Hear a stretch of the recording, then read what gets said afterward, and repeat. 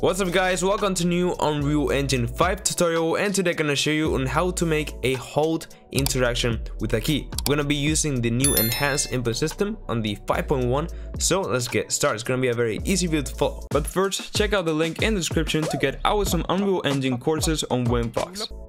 So the first thing that we have to do is go and create the new input key. So let's go ahead into third person, and you will see that in input we have a folder called actions, and now we can go ahead and store all of our actions here. Now of course, if you're using any other template, you can use your own one.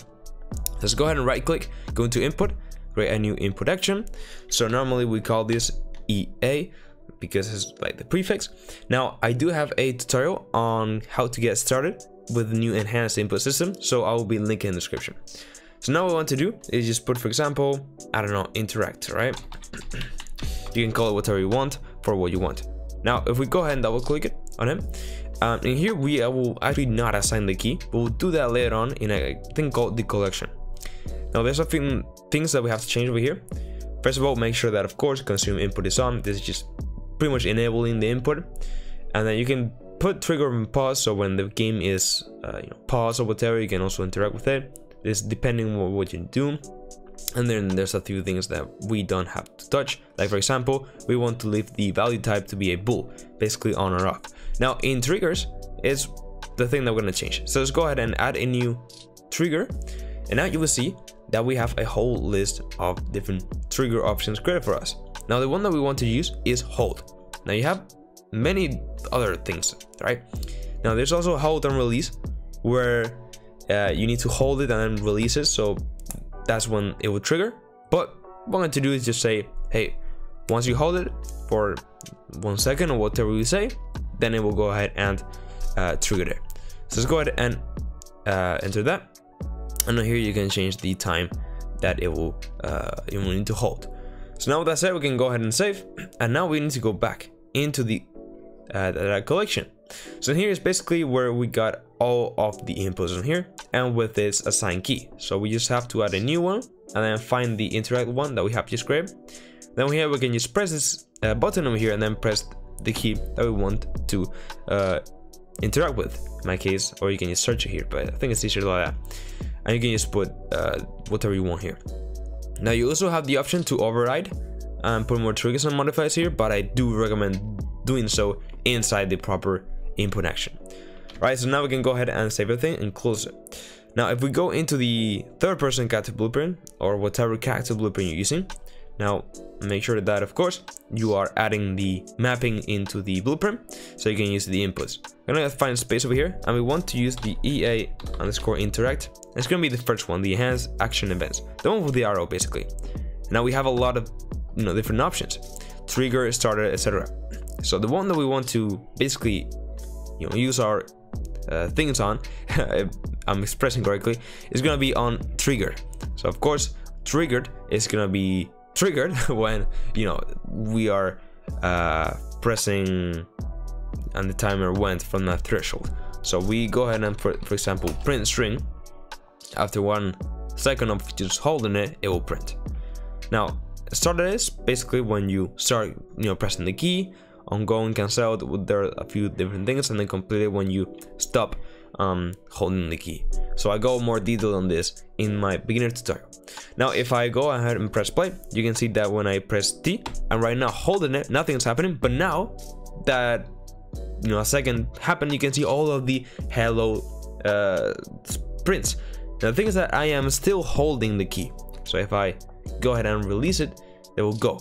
Now the thing is that it is constantly spamming the key, even though you're still holding it, but we don't want that. We don't want that. If you're still holding it, it will continue doing so. So what we want to do is go back into here, input action, we want to do into the interact, and now we have this option which is one shot, which is exactly what we want. And it's just basically once it is triggered, it will stop. So now when I press play, you can see that I can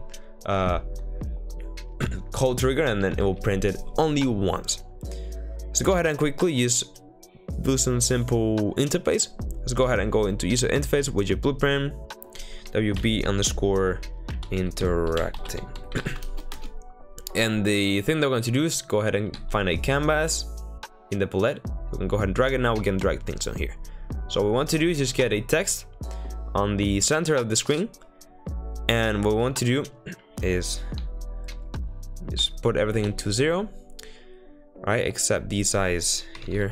I want to put like 120, something like that, and then alignment 0.5 and then 0.5, so we perfectly in the middle, a bit bigger. And then we can put this on interacting dot dot dot. Wait, dot dot dot. There we go. Yeah, simple, you know. Of course you can change it to be like a progress bar that fills up, but this is just a quick example. And now what we can do is go into the third-person blueprint, and on started we can go ahead and create this widget. So when we start pressing the key, so it's gonna be the, what was the interacting, and now we can go ahead and basically add it into the viewport. And now I think that we have to do first is right click, promote to variable. It's gonna be the interacting UI. So we need to have a reference to it because we have to basically delete it later. So now that we have all this uncompleted, we can just get the interacting UI and basically right click and convert it to validated get.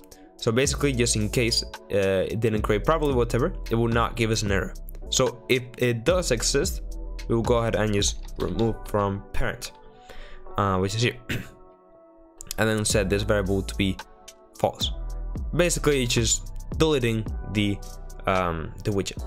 So now when I go here and press play, now when I hold T, you'll see interacting, and then once it is released, now it says hello. And of course in here you do whatever you actually want. For example, instead of printing hello, I can say jump and the character will jump.